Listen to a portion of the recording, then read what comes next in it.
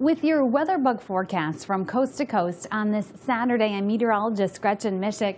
The rain has been coming down over Rapid City, South Dakota as we started the day today, and it's just going to go downhill from here. We're looking at a situation in which temperatures will be dropping through the day, and precipitation is actually expected to change over to snow by this afternoon and into this evening. And with so much moisture impacting the area as a potent system moves into the Central Plains and the upper Midwest, we actually have a winter storm warning in effect, and snowfall totals could add up to over a foot in some portions of the Black Hills by the time it's all said and done.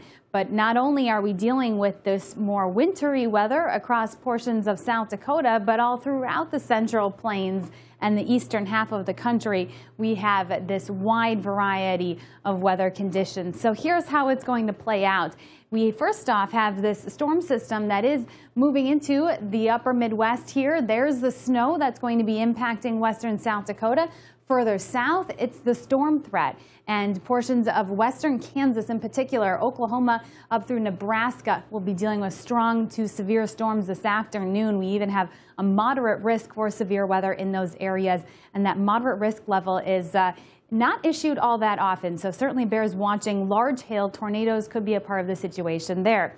Toward the east, all eyes on the coast of the Carolinas as the first named tropical system of the season will be making landfall late tonight and into early tomorrow morning. That is Tropical Storm Ana.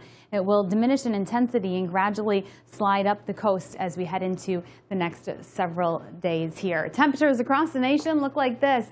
Staying stormy across the central U.S. as highs range from the 60s to the north to the 70s and 80s across the south.